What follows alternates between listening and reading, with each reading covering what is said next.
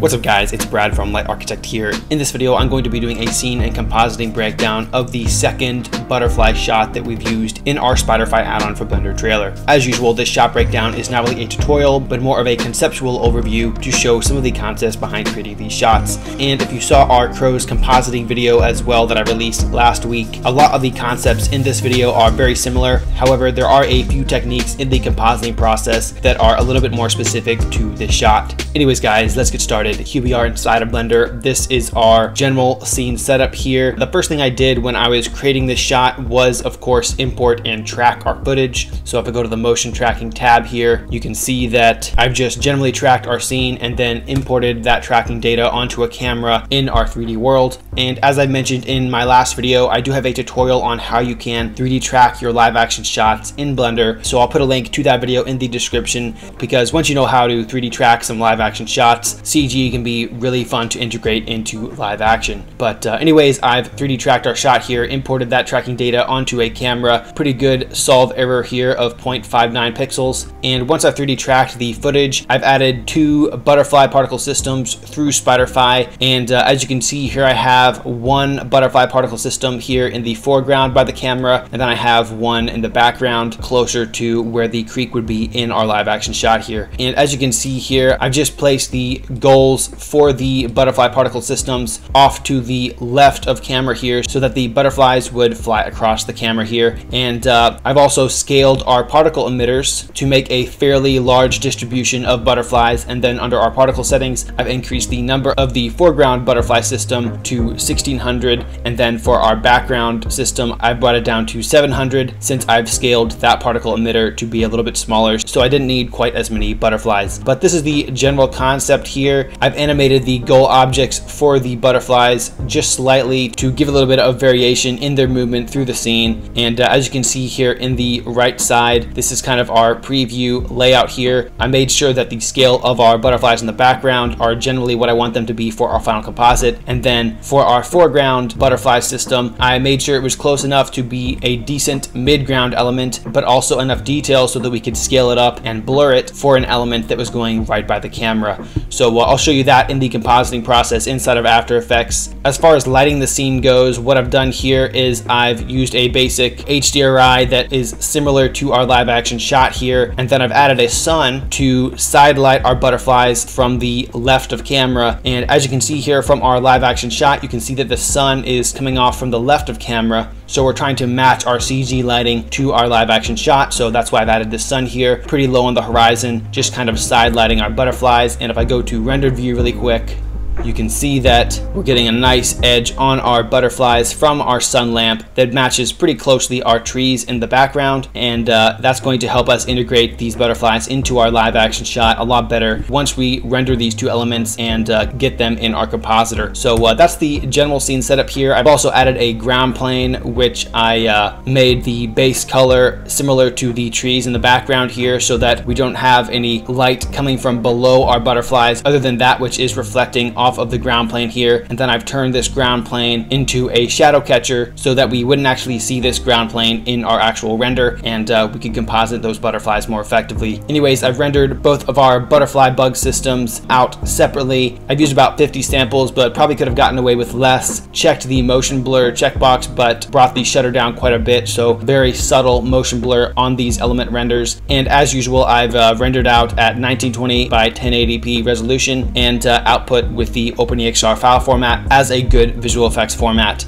But anyways, once I've rendered out these 2 different butterfly elements inside of After Effects, I'll just go through the compositing layers one by one here. This is our final composite without color correction. As you can see here, I've added one more color correction layer to kind of increase the contrast, give it a little bit of a film look. But I'll go ahead and start from the bottom here. The first thing that I added to our scene were these 2 background butterfly elements. So as you can see here, if I enable our background 2, this is just our first background element that I've just moved over to fill in this space on the top right of our frame. And I've just masked out the portion of this element that would be covered by the trees here in the right of frame. So obviously, since I want these butterflies to be closer to the river, I don't want them to overlap with the trees here. So I've just used a very basic subtract mask here so that they aren't overlapping. After adding that first background element, I've added another one of our background elements for our main background pass. And as you can see here, I've used two different masks to again isolate the butterflies to the center of our scene here by the river. And instead of using a normal mask for our second mask here by the trees, I've actually used a darken mask, which instead of hiding the butterflies themselves is actually going to darken them as they go into the forest. And I just feathered that mask so that it integrates them into the scene a bit more. So as you can see here, if I just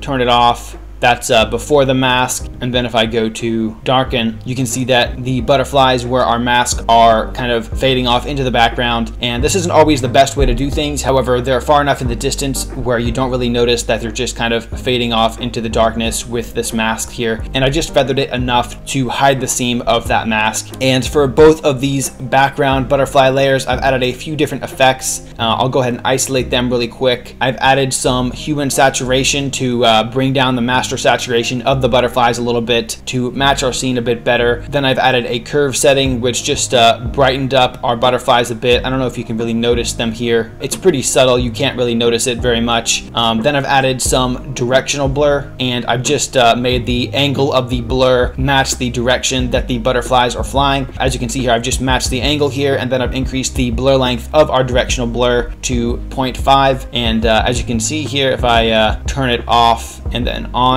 you can see that it's just blurring it a tiny bit to help integrate it into the live action shot a bit better. And then finally, I've added a camera lens blur to try and match the sharpness of our background. Our video is pretty sharp, but it does have a little bit of blur to it, so I wanted to make sure that the butterflies are blurred as well to match them into the live action shot.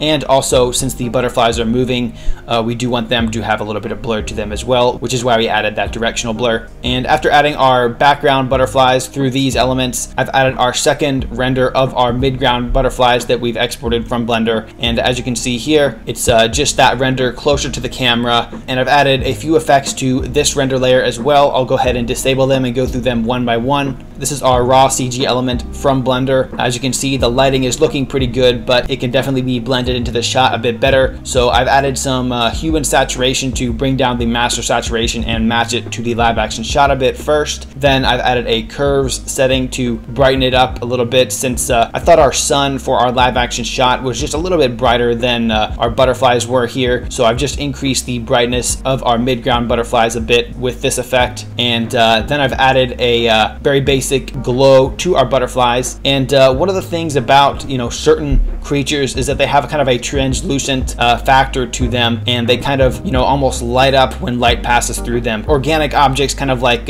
skin or, these butterflies here, obviously they're so thin that, light actually passes through them and they sort of glow. So one of the ways we do that in 3D is by using subsurface scattering. But once we create that material, we have to composite the element into the live action shot. So I've just added a glow, which helps enhance that effect and bring them to life a bit more. So I've added a very basic glow to this midground butterfly element. Then I've added some directional blur to this one as well with that same angle, very subtle, with a blur length of 0.5 pixels. And then finally, I've added some camera lens blur to match the sharpness of the live action shot. Finally, what I've done here is I've duplicated our midground butterflies and scaled it up to be closer to the camera on this last layer here. And obviously, when you scale something up, you're going to lose pixel data, but the reason I can get away with that is because they're so close to the camera that the element would actually be blurred. So I've just used a few different effects here to blend it into the shot. This is our raw render pass, and we're losing a little bit of pixel data, but that's not a problem because once we add these effects, it'll blend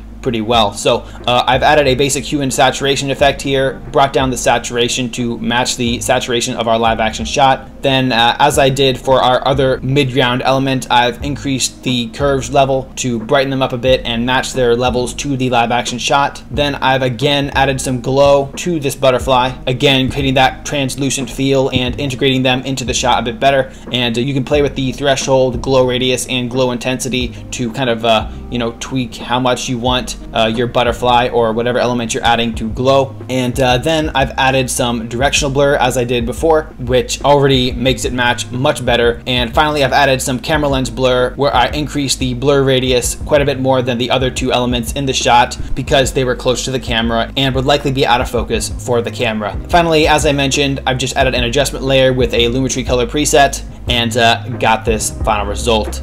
Anyways, guys, that is how I composited these butterflies and how I created this shot for our Spyderfy add-on for Blender trailer. If you have any questions or suggestions, feel free to leave a comment in the comment section below. Let me know if you want me to keep making these breakdowns, or if you feel they're kind of redundant, feel free to leave that comment down below as well. Regardless, we have lots of tutorials coming in the works here, so stay tuned for those, and I'll see you next time.